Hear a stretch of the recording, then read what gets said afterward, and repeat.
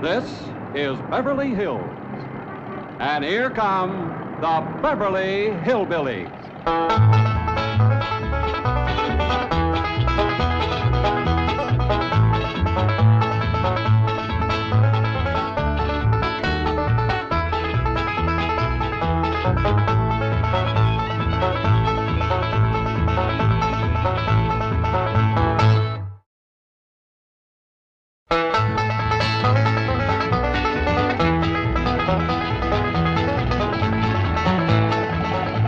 Come on, let's find that house we bought.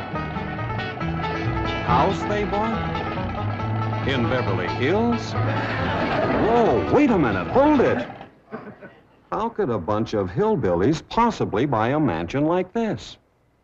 Let's take them back to their home and see how this whole thing started.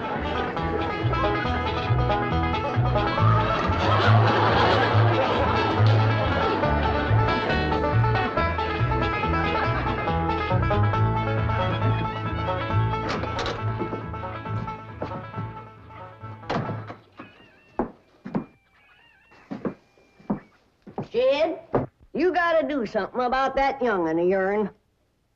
How'd that happen? Fighting with a bobcat. Get hurt? I reckon so. It went limping off on 3 legs. I swear I don't know what I'm gonna do about that girl. Well, the first thing to do is to get her into a dress. She's getting too big to be wearing man's duds. Looky here. She's done popped the buttons off of her shirt again. Well, Ellie Mae carries herself proud, with her shoulders throwed back. It ain't her shoulders that's popping these buttons. Fully growed up, rounded out, female woman. Time she started acting like one. Well, one of these days, some boy will come along and start courting her. They came courting when she was 12. What did she do? She whopped the tar out of him. Well, it ain't fitting.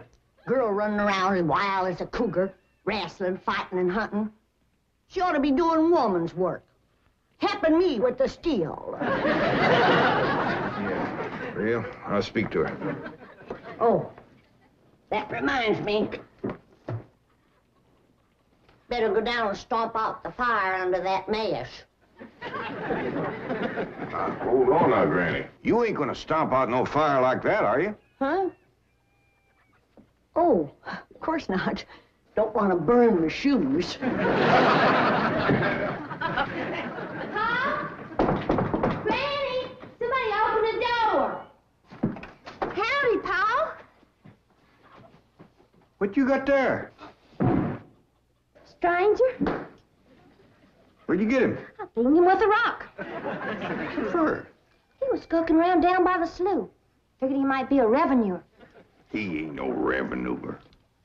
Then can I keep him? Of course not. Well, I caught him. Don't matter. Well, he won't be no trouble. I could keep him out in the smokehouse. Ellie Mae, you can't keep people like they were dogs and cats. Ooh! Ooh! Ooh! Ow! Ooh, that hurts!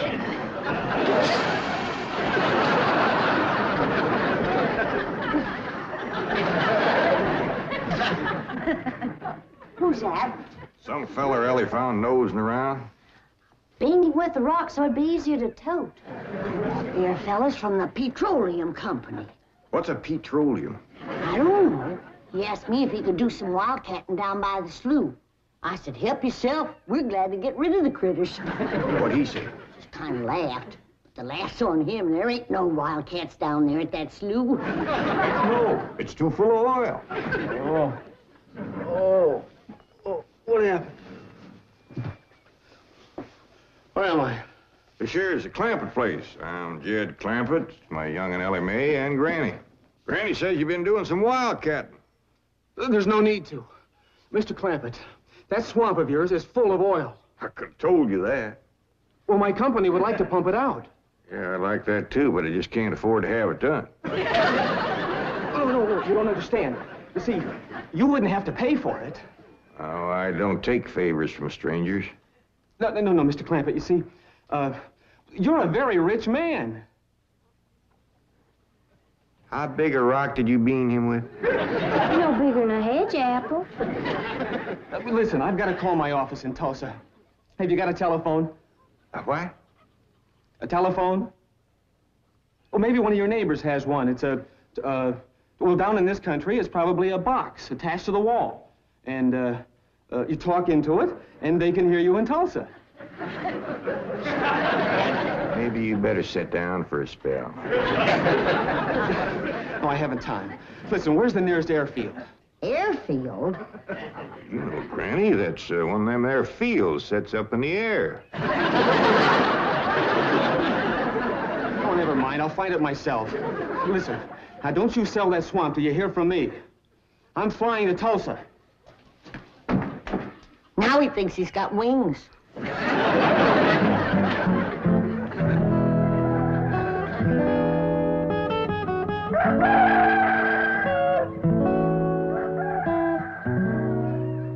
Morning, Granny.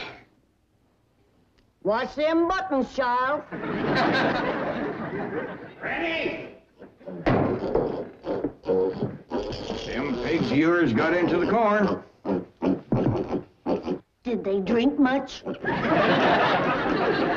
I reckon they did. This here little fella was kicking blue blazes out of the mule. That's the trouble with razorbacks. They such a mean drunk.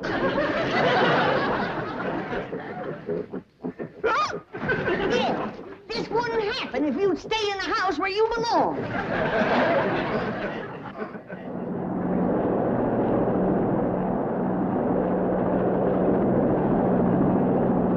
There it is, Mr. Brewster. On the tests and surveys, I'd say that's going to be one of the richest pools since East Texas. News like this is bound to get out. Let's go down and get Clampett's name on a deal. Where's the gun? Where's the gun? Oh, there. What's the matter? You want to see what just flew over Blueberry Ridge? What? The dad-blamed biggest bird you ever laid eyes on. Probably just an overrode chicken hawk. Chicken hawk, nothing. That thing could make off with a hog. Hurry up, put that gun together. No room to land near the cabin, Mr. Brewster. It's too rocky and hilly. Then let's get the sling ready to be lowered. Well, Mr. Brewster, that might be dangerous. Hang the danger. We're going to be the first oil company down there if it kills you. Me? Don't worry. If it's safe, I'll follow you. Granny, I see it. Here it is. Land of mercy, look at that. What you doing, Granny? That thing's only got one claw, but danged if it ain't grabbed up a man. Hurry, Paul, it's my stranger. Where is it? Just flew over the house. I'll get it on the other side.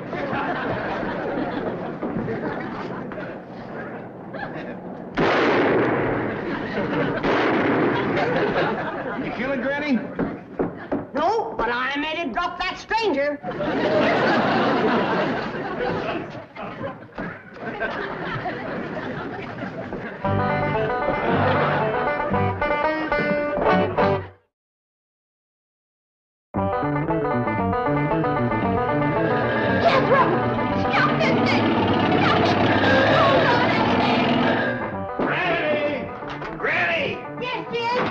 Granny, grab a hold of something and hang on. Cousin Pearl and that overgrown son of hers is headed right for the cabin in that old truck. Heaven protect us.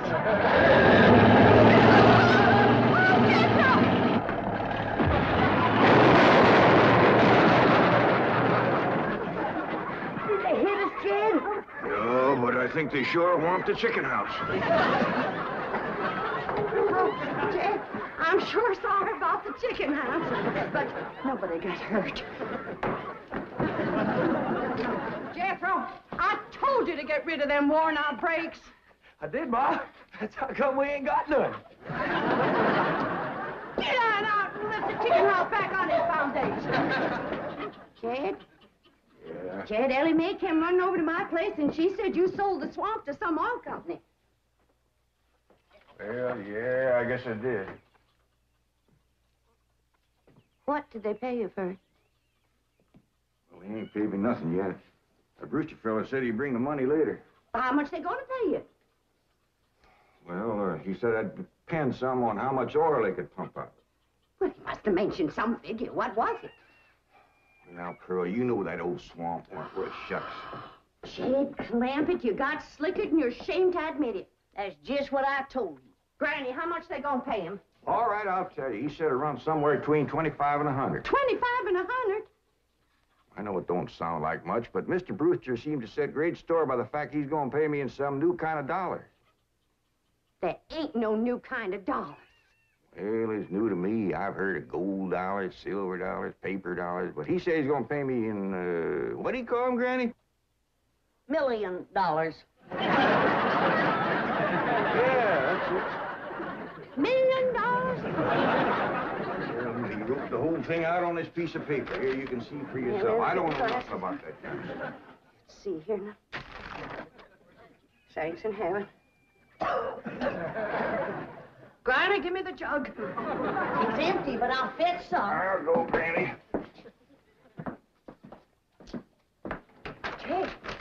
Jed, you're a millionaire. A millionaire. Yeah, that's what that Brewster fella kept calling me. I didn't know just how to take it. He meant you're rich. Me? The richest man in these hills. Maybe in the whole state. Oh, Jed, you can have anything you want. Do anything you want. Go any place you want. Yeah, that's another thing he kept saying. He said he reckoned I'd be moving away from here soon. What do you think, Pearl? You think I ought to move? Jed, how can you even ask? Look around you. You're 8 miles from your nearest neighbor. You're overrun with skunks, possums, coyotes, bobcats. You use kerosene lamps for light. You cook on a wood stove, summer and winter. You're drinking homemade moonshine, washing with homemade lye soap. And your bathroom is 50 feet from the house, and you ask, should you move? Yeah, I reckon you're right. Man, be a dang fool to leave all this.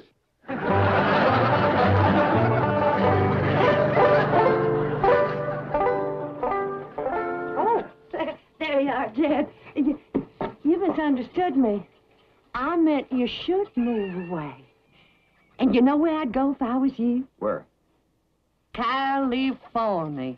California? Yes, sir. Beverly Hills, California. Jed, remember the time that your pa took us to Eureka Springs to see the movie picture?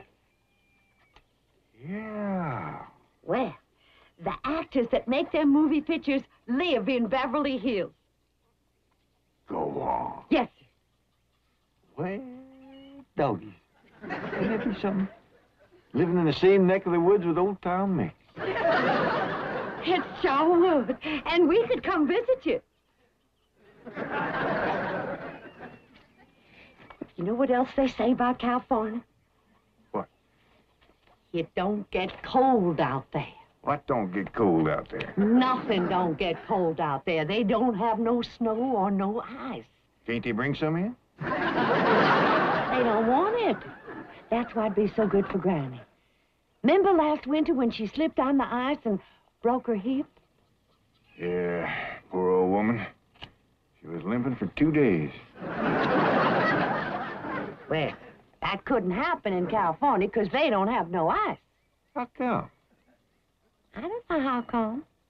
But Granny'd sure like it, and we could visit you.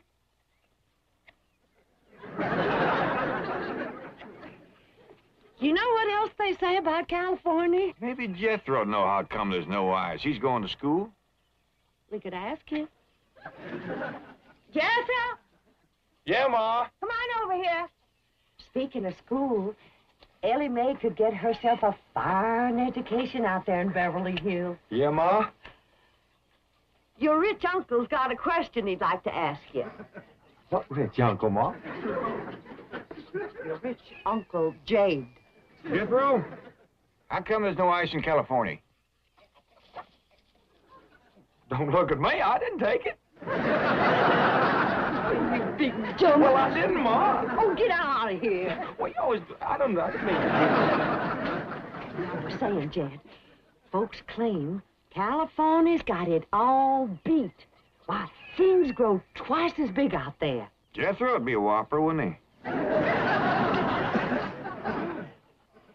He could help you move. He's awful handy at lifting and toting, and he could drive you out in my truck. I tell you what, Pearl, I'm gonna have to study on this. When that Brewster fella comes back, I'll ask him what he thinks. Well, your cousin is right about that, Mr. Clampett. Beverly Hills is a choice residential area, and lots of millionaires do settle there. Folks like me, huh? Well, millionaires. And movie stars, too. Oh, yes, yes. Is Tom Mix there? No, I'm afraid Mr. Mix is dead. Oh? Oh, yeah. What's the matter with me? Remember, Pearl, he got shot at the end of that picture. Well, there are plenty other movie stars, and that's where Jed wants to live. Ain't it, Jed? I do like the notion of living in the hills. Never could stand flat country. Mr. Clampett, I think it only fair. That is, well, I think you may have a wrong idea about Beverly Hills. Is that where you live? No, my home is in Tulsa. Well, say, maybe you could get us a place there in your neighborhood. Mr. Clampett, let's not beat around the bush. You will love Beverly Hills. Then that's it. Can you steer Jed onto a good place? No, I can get the bank out there to handle it for him. He'd like a nice big place with plenty of room for his kinfolk to visit him. I would like a nice, roomy place if I could afford it. Oh, Mr. Clampett, with your money, you can afford the Taj Mahal. Okay, I'll take it. Well, no, you see, I was just making a little joke. Oh, well, go right ahead. Well, you see, the Taj Mahal is in India.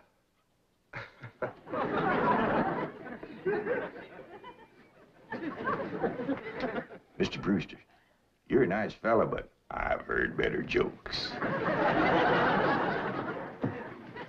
Is the foreigner staying to supper? I'm ashamed to say I ain't asked him. How about it? Oh, I don't think so. Oh, no trouble. What you cooking tonight, Granny? Mustard greens and possum innards. Mm-hmm. Did you hear that, Mr. Brewster? Very clearly. Want to change your mind? Not this time.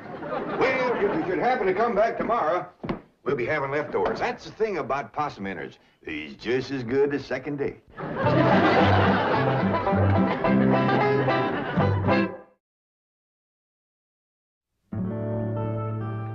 Ellie, if old Duke sits there with you, there ain't gonna be room for Granny. Oh, that's all right, Paul. Granny ain't going. Who says she ain't? She says she ain't. That's right, Uncle Jed. She's a sitting on the back porch in her rocker, and she says that's as close to California as you're gonna get her. We'll see about that. Dang if I ain't got me the muliest women folk. We ain't never gonna get there.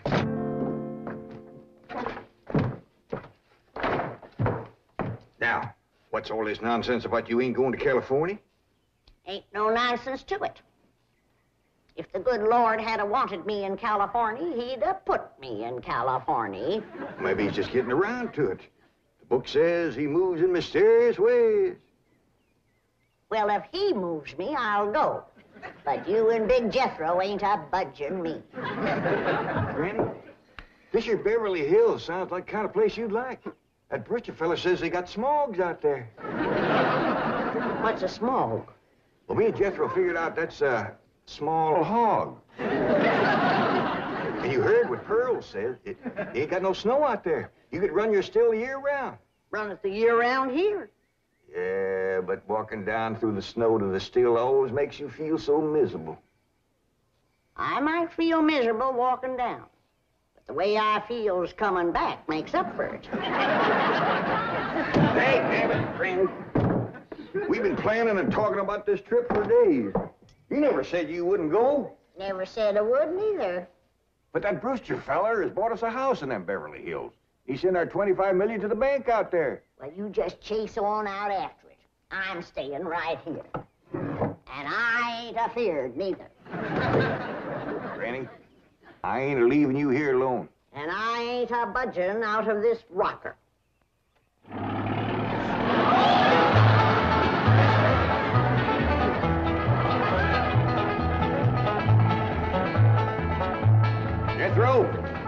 that sign say? It says Beverly Hills. You share that, Granny? We're there. They call them hills? Why, we got moles that can push up higher ridges than that. Well, leastways, it's hills. We'll be among our kind of folks.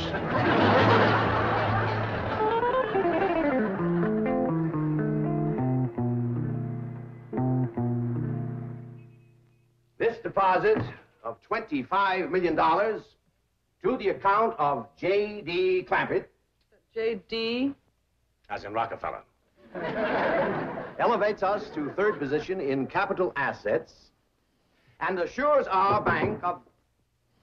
Come in. Oh, I'm sorry to interrupt, Mr. Drysdale. All right, Taylor. Well, are we all set to give the Clampetts a red carpet reception? Well, I'm afraid Mrs. Drysdale still isn't too happy, sir. Yes, I know. Oh, my wife is very upset that I got the estate next to ours for the Clampetts. Says I don't even know what kind of people they are. Do you? I know to the dollar what kind of people they are. They're my kind of people. Loaded. Taylor, have the gardeners got the grounds in order? Yes, sir. But I'm afraid that's another thing your wife is upset about. Oh? Well, you see, your gardeners have been working on their lawn all week. Why, they've mowed it, trimmed it, fed it, clipped it. I don't care if they lather it and shave it. This is the most beautiful mansion in Beverly Hills. I want every square inch of ground within those walls in apple pie... Oh. Yes? Oh, hello, Margaret. No, dear, I'm very What? Oh, good heavens, did you call the police? I'll be right there. What happened? The Clampett estate is being invaded by a band of outlaws. Invaded? Yes, they're holding the gardeners at gunpoint.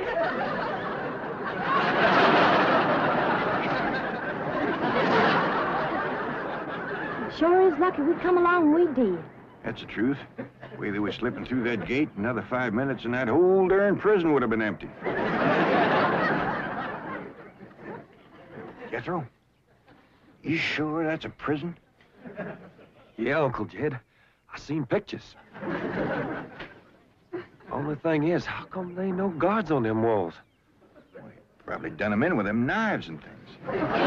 These killers if I ever did see any. Fine neighborhood we's moving into. You hear that? Hot diggity, there's bobcats in these hills. Them sirens! Somebody's calling the law. I reckon they's gonna be mighty grateful for what we done. Folks out here has got a strange way of showing they're grateful. You've locked up one of the richest men in the country. Mr. Clampett, I don't know how to apologize. I'm deeply humiliated. What have you cutthroats done with J.D. Clampett? I'm Jed Clampett, and I'd appreciate it if you let go of my Sunday shirt. You're J.D. Clampett, the oil millionaire? Yep, this here's my nephew, Jethro. Howdy. Quickly, man, unlock this cell. Mr. Clampett, on behalf of the entire city of Beverly Hills, I extend our deep and humble apologies for this unfortunate and embarrassing incident. Oh, I'm Milburn Drysdale, president of the Commerce Bank of Beverly Hills. My car is waiting to take you and your family to your new home. We want you to know how happy we are to have you, your handsome nephew, your lovely daughter, and your beautiful money. Mother.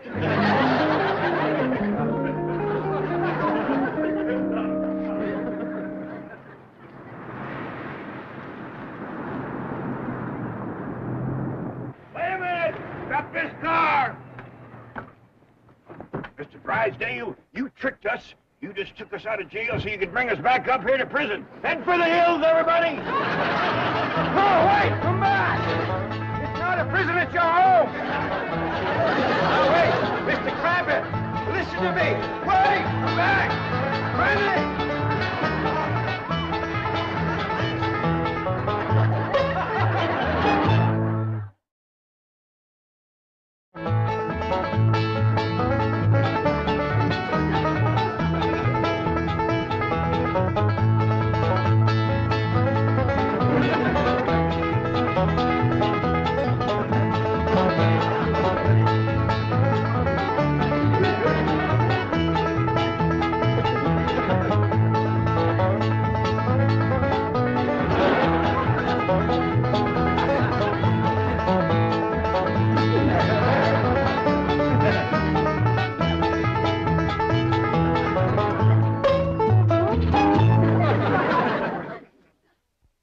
This has been a Filmways production.